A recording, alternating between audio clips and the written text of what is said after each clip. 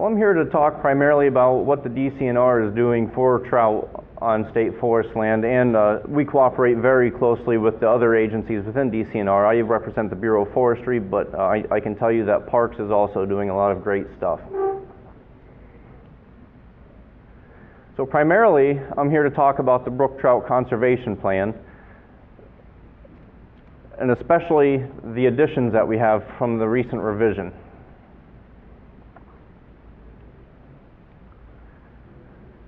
So the other topics that we're going to touch on, other than the brook trout conservation plan, are going to be topics such as the hemlock conservation plan, and all of these pertain to the health of streams on which trout rely. So the hemlock conservation plan, the aquatic habitat buffer guidelines, the pipeline stream crossing BMPs, and we're really great at developing documents with really long names, the State Forest Resource Management Plan, and the Secretary's Water Initiative.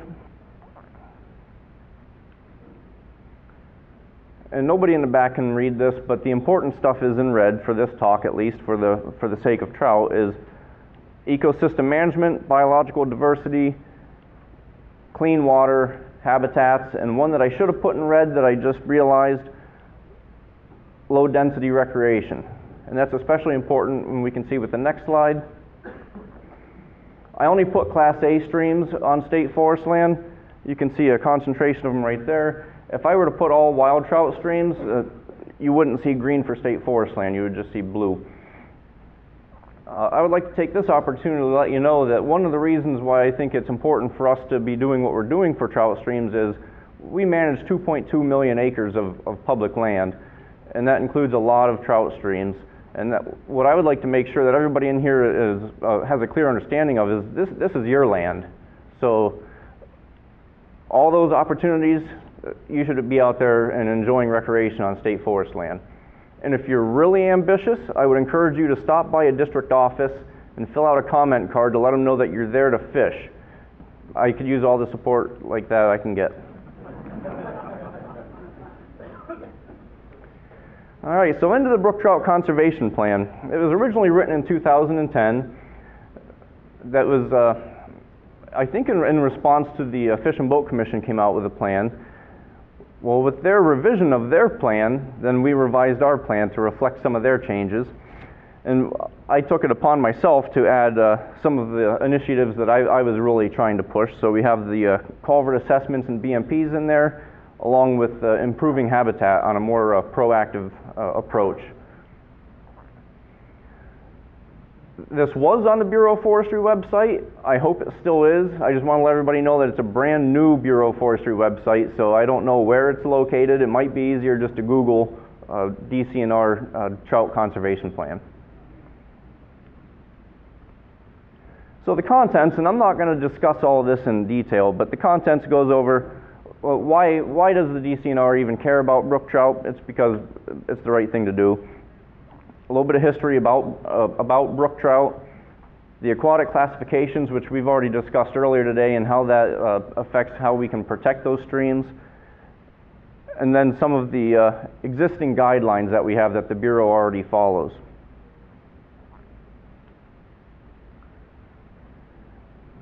The other sections of it include the stressors and conservation measures. And some of these include like land management decisions, increasing water temperatures, introduced species. You can read the list there, sedimentation, erosion, pollutants. And one of the things I'd like to stress here is the Bureau of Forestry is FSC certified, Forest Stewardship, I don't remember right now because I'm up on a microphone, but we're certified where it's well-managed forests. And by doing that really we're doing a good job of managing forests, and part of that, there are criteria that we're minimizing any type of impacts we have on the aquatic resources. The stressors that I would like to focus on, because these are the revisions that we just put into the revised trout plan, are going to be the in-stream habitat and the aquatic connectivity.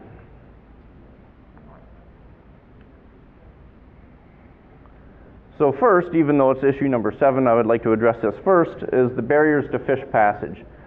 What we're doing is we're cooperating very closely, especially with Trout Unlimited, to try to get some training organized and hopefully get some of these assessments done on state forest land by Bureau personnel. Along with that, I don't want to wait until the assessments are done to actually do something about some of these, because we're replacing culverts as they either fail or we're installing new culverts for new infrastructure. So we went ahead and developed some BMPs to make sure that every new culvert from this point forward should be a good culvert for organism passage.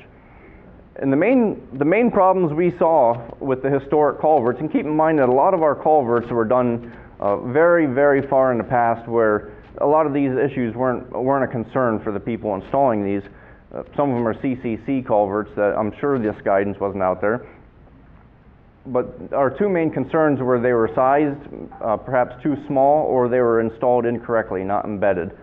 So those are the two main issues that we addressed with the BMPs. And our engineering bureau, because the DCNR is made up of quite a few bureaus, the engineering bureau adopted these because they're the actual people that design our stream crossings. So now I'm going to talk about the lack of in-stream habitat and what we're doing about that. As Tyler mentioned, we were the same way. We did everything as like a shotgun approach, very opportunistic. It required a district to want to participate, and it also required partners. So in the past, it was usually Trout Unlimited that came to a district and said, hey, we want to do a habitat improvement on this stream. And we did it, and that's great. Unfortunately, it wasn't very efficient, and it wasn't very proactive. So thanks to the Fish and Boat Commission, we're incorporating the prioritization tool.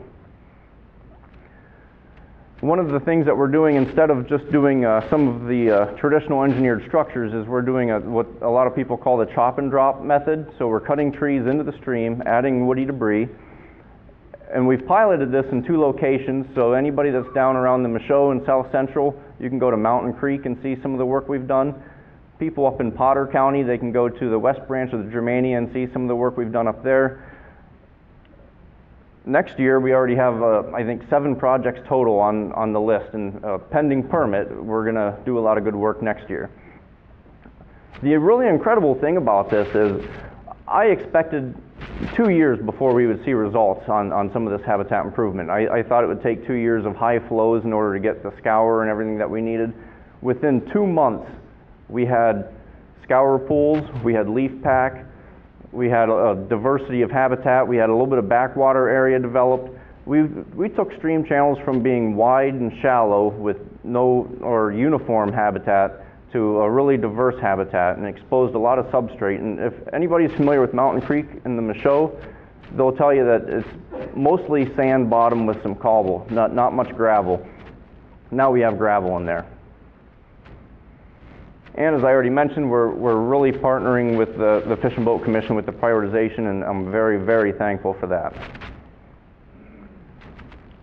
And right here is a topic that I did not expect to have the impacts that we did on the floodplains when we did this woody material addition.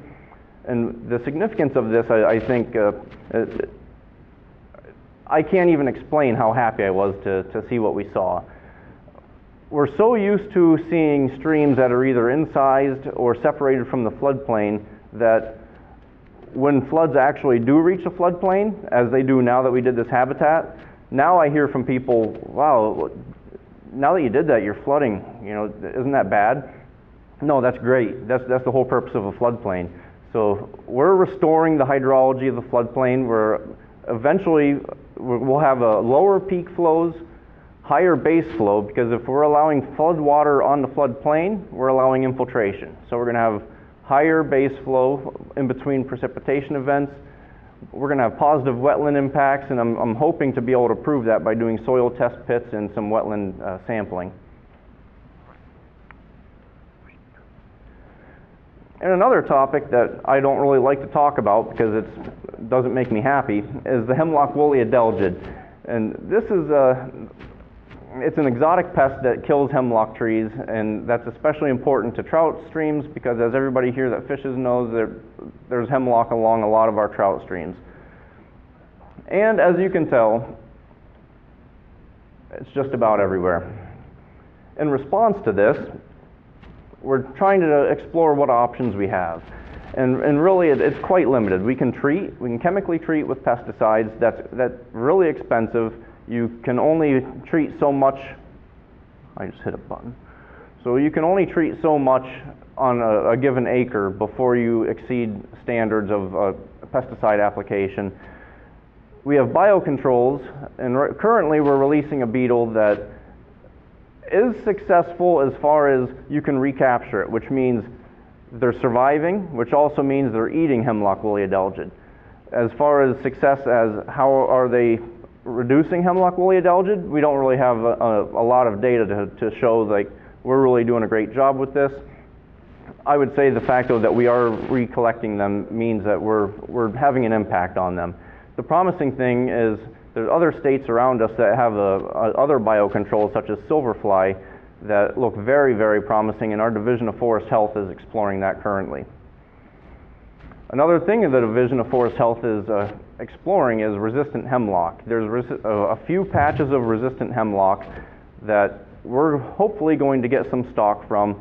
The thing to remember is hemlock is slow growing, and it's going to take a while before that's going to be available to underplant out in the districts. But until then, we can still underplant with native species. And I'm a very big advocate of this. I don't want to see our hemlock stands decline and then have to do a reactive approach. I would rather get in there and have a proactive approach.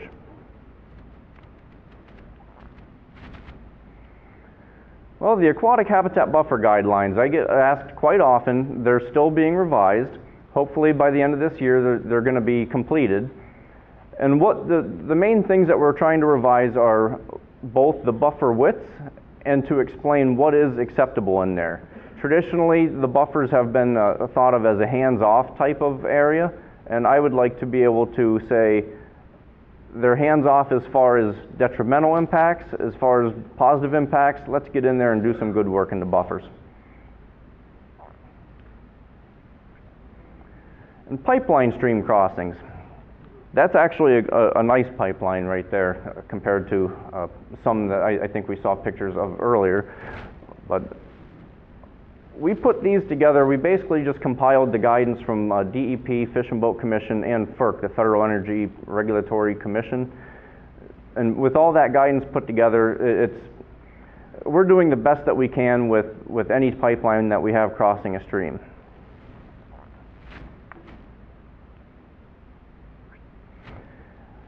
And many of you may be aware that we also just revised the State Forest Resource Management Plan. And one thing that I'm very happy about is we have some additions here. We added stuff about water such as the habitat and the aquatic organism passage. And that really benefits what I'm trying to do on state forest land and with parks. So to me, this was one of the best revisions that we've had.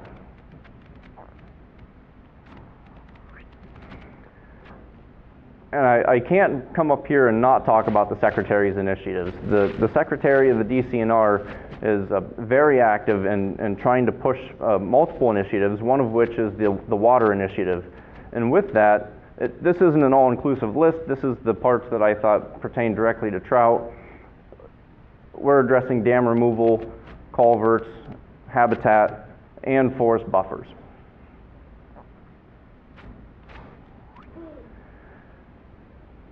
The Bureau of Forestry and DCNR as a whole has a very limited fisheries staff. As such, we rely very, very heavily on partners. And if I left a partner off and you're in this room, I didn't mean to insult you. And the other thing is, since we do rely so heavily on partners, I would encourage anybody else to, I'm always looking for new partners. And with that, are there any questions?